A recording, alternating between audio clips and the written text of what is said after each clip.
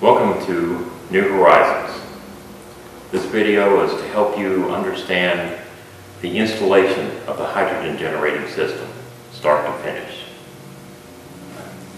Once you get your package, everything is inside. Tubing, your drain, the wiring, electrolyte. There's a third of a pound there that will last you more than a year. The reservoir and the generators themselves.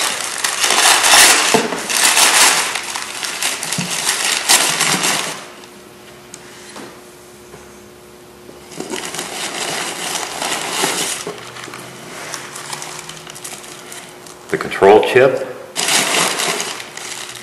50 amp shunt with a digital volt amp meter, and all necessary hardware to do all the connections.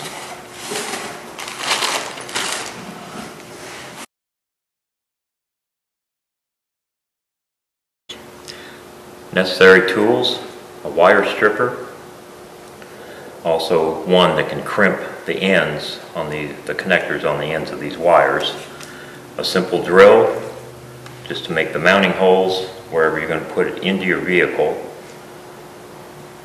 and screwdriver, Phillips and a flat, just depending on what screws you use. Preferably, I would suggest a tech screw. They're self-tapping and work very, very well. A pair of pliers if you need to make any little bends in the wire. And that's pretty much it. You're ready to do the install. This is a 2005 Mercedes-Benz 240 C-Class. This is what we're going to install the hydrogen generating system into today. Now that we have the tubing for the gas and the water with electrolyte connected,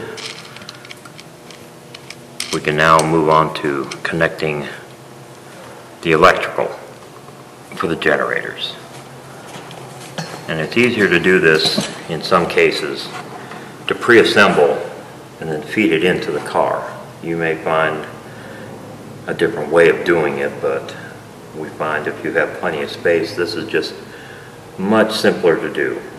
Just pre-assemble, set it in place, bolt everything down where these are going to be stationary, and your reservoir up above, so the water can flow into here, gas can rise up to this tube, and then into the engine.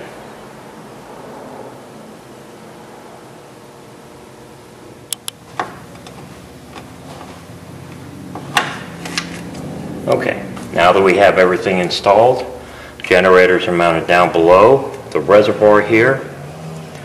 We now have the electrical relays right here. Battery is under this cover. It's all connected. The fuse breakers are in place.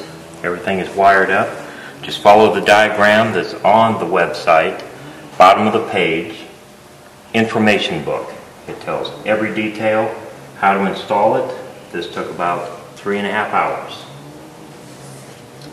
One wire goes into the fuse box. You find a connection to where the key, when it's on, the whole system is activated. If the accessory is on, it's not operating. That's all it takes. 50 amp shunt with the digital amp meter, and you're ready to go. Simply put distilled water in here, very small bit of the electrolyte, the potassium hydroxide that comes with the kit. Start with your amps very low, about 2.5 at the most,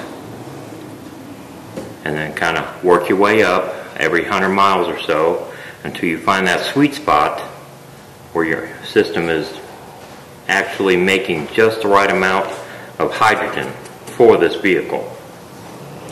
Now, a lot of people will make the mistake of adding way too much, making the amps way too high, and then your mileage will actually decrease from before you even put the system on your car.